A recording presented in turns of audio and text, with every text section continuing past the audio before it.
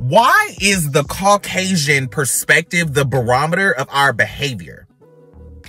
Why do we always measure our success and our failure by how white people are going to look at us?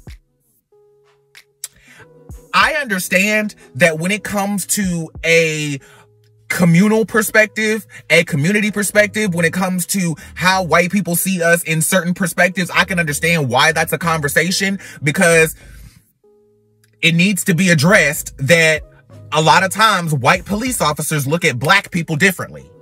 Just saying, there's a lot of times where we see white people who just genuinely look at black people differently and we get treated differently as such. But however, I don't think that this is the proper venue for us to be having this conversation. I think that we need to be having a focused dialogue on right and wrong. It doesn't matter what white people have to say about it. This ain't y'all fucking business.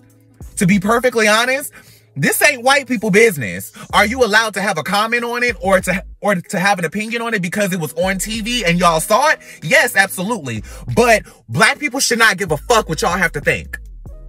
Because at the end of the day, we need to have a standard and a bar that is set within our own precedents for us to reach. We need to be thinking about what Martin Luther King would think about this, what Malcolm X would think about this, what Marsha P. Johnson would think about this. What, like we need to be thinking about what our people would think about this, what our ancestors would be thinking about this, how this makes us look to our black children.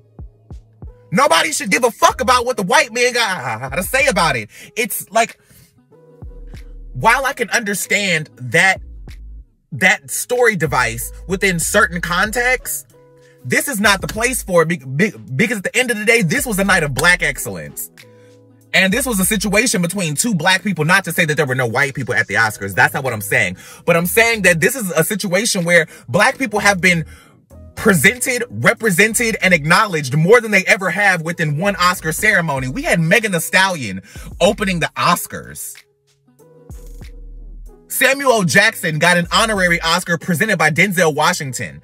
Will Smith won an Oscar, his first Oscar, for playing Serena and Venus's father, a black man. Like, I feel like we need to recognize our own character and set standards for our own behavior that has nothing to do with what are white people gonna say. Because at the end of the day, when it comes to Hollywood, we have built ourselves to a position where things like that do not have to be criticized by black people from a white person's perspective. I think that we've come further than that in Hollywood, specifically.